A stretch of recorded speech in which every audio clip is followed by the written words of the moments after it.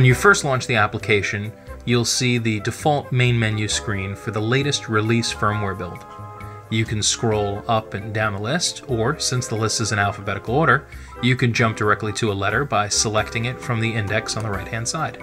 You can also search for a setting or submenu using part of the setting name or a keyword that may be associated with a particular setting. Settings can also be sorted by tapping the sort button in the upper left-hand corner of the screen. All settings by menu will display all of the settings grouped by the three main menus: sensor, video, and system. And top-level settings only will display only the first group of settings available in each of the three main menus. Below each setting is a brief lineage of the submenus that lead to the setting. Video menu, video tone tells me that the TOE-X setting is in the tone submenu, which is in the video submenu, which is part of the video main menu. You can dive deeper into any submenu or setting by tapping on it. A plain arrow indicates a submenu, while a white arrow inside a blue circle indicates the setting's detail. Inside a submenu, you will find a list of available settings. Notice the white boxes below the settings lineage.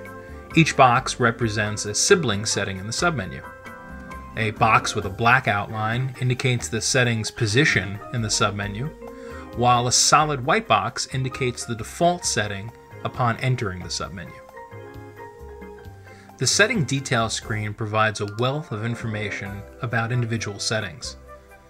Type indicates the way a setting is manipulated. Checkboxes are toggled by pushing the joystick on the back of the camera.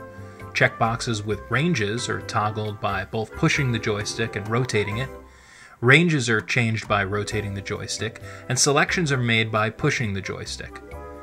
Default indicates the default option for the setting.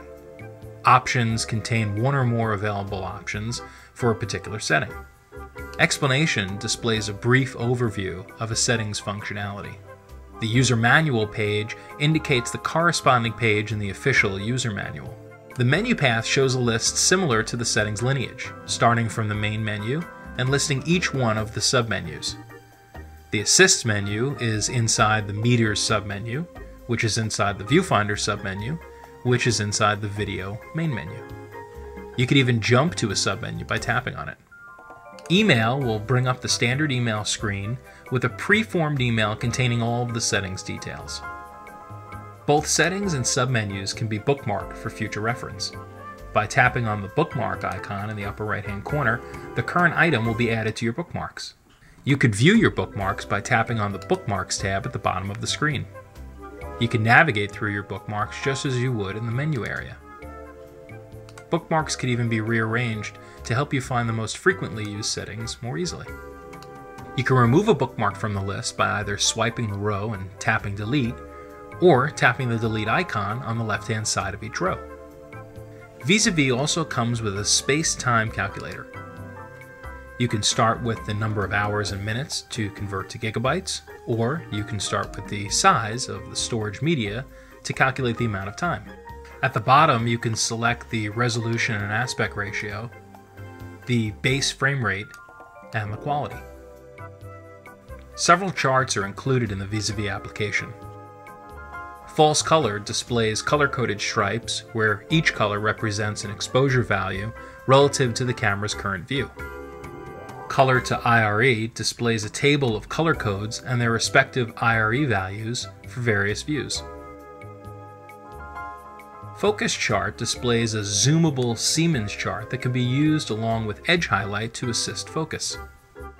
As firmware updates are released, this application can be updated via the iTunes App Store. You can toggle the current firmware by visiting the Preferences area and selecting the desired firmware version from the list. For more information, you can read the help document that's included with the application, or you can check out red.veryniceindustries.com.